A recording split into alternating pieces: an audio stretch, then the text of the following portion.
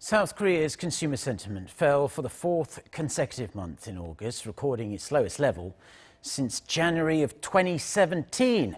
According to the Bank of Korea, the figure stands at 92.5 for this month. That's well below the 100 threshold, meaning there are more pessimists than optimists about the local economy.